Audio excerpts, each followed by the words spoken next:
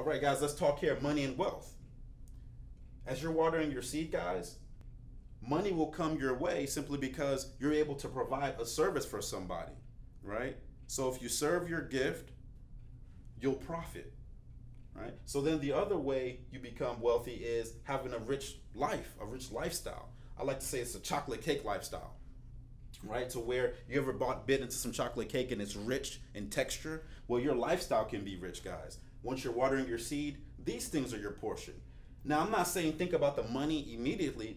That's a bad idea. Don't just think about the money immediately. Think about your gift. But as you think about your gift, that money's going to hunt you down anyways, right? So you're going to have a financial strength, and you're also going to have a strength where your life is just rich, where you love waking up in the morning because you love the direction you're going. It's bringing you good health. That abundance is coming your way, and now you have the money. Now you have that wealth that you want.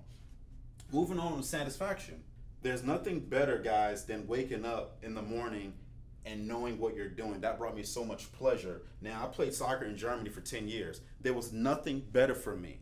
There was nothing that pleased me more personally than to wake up in the morning, go down to the hotel, have my breakfast, and I know I got training in the morning. So I was satisfied.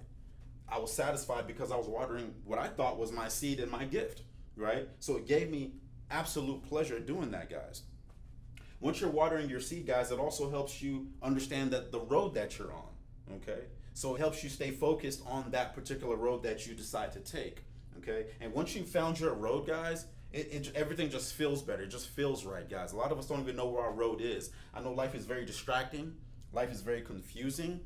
But if you're running your race, you win your race because it's your name at the end of that tape, right? So no one else's name is at the end of that finish line but yours. So whenever you're on your road, you're running your race, you're going to be satisfied. That doesn't mean things are going to be perfect. Things are never going to be perfect, but it's such a great feeling to know that you're on the right road and not someone else's road.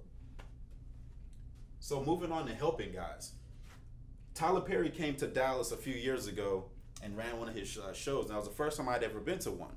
But one thing I noticed is upon getting to the stadium, there were people everywhere. There were people that had to get the parking together, right? That kind of showed you where to park. There were cops everywhere for security, of course.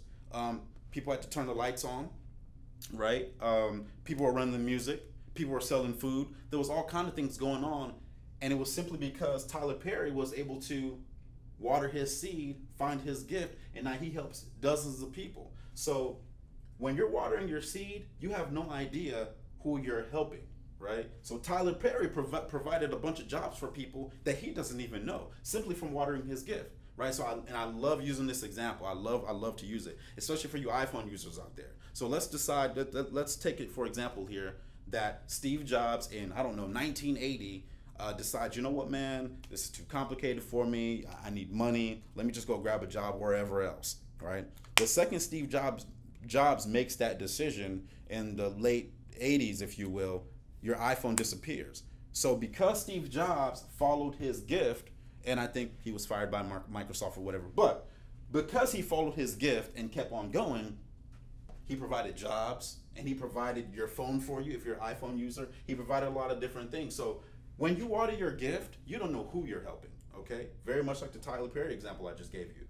I came out and I couldn't believe how many people and how many jobs he was creating for people. So you never know who you're going to inspire by watering your seed, guys. All you have to do is be the best you. If you're the best you, someone's going to get inspired by that. Some people might not, but somebody will be inspired just by what you do, just by you being yourself. The only thing you have to do in life to be successful is to be the best version of yourself. That's all you have to do. You don't have to be the best version of someone else or someone else's expectations, right? That's irrelevant. You just have to be the best version of you, and you win the game. I mean, it's that simple, but it's so simple, it's easy not to do. It's easy to get other people to put their idea of what you should be on you, and now you're trying to follow some character that you're not. But if you just become the person who you are, and you're just doing your thing and being the best at it, you win. You win. It's just that simple. So guys, make sure you're watering your gift, because you don't know who's coming behind you, who could use your help, or who's going to get some inspiration so they can do what they need to do based upon the road you've paved for them.